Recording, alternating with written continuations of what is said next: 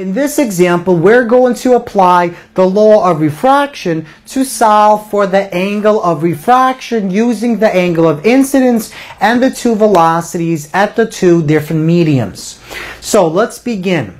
Suppose a sound wave is traveling in air in a region of 35 degrees Celsius when it hits a layer of air with a temperature of 5 degrees Celsius.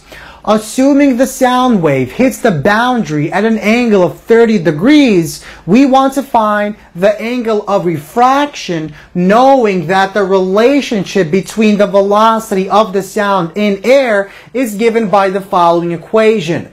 So we want to use this equation to calculate the velocity at 35 degrees Celsius and at 5 degrees Celsius, and that's exactly what we do in the first step. So the velocity when our temperature is 35 degrees is equal to 331 meters per second plus 0.6 multiplied by the degree measured in Celsius. So 0.6 times 35 gives us 352 meters per second.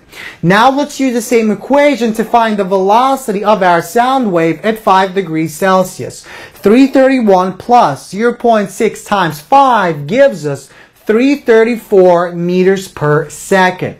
So now we know our two velocities, so let's draw our diagram. So our sound wave, which is represented by the following ray, hits our boundary between the 35 degree region and the 5 degree region at an angle of 30 with respect to that boundary. So that means the angle of incidence is 90 minus 30, so 60 degrees.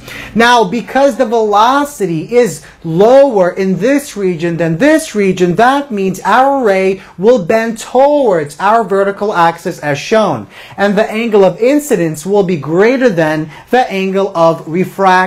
So let's apply the law of refraction, which is basically given by the following equation. So the sine of the angle of incidence divided by the sine of the angle of refraction is equal to the velocity at the 35 degree region divided by the velocity at the 5 degree region. So we essentially want to solve for the sine of the angle of refraction, and we get the following result.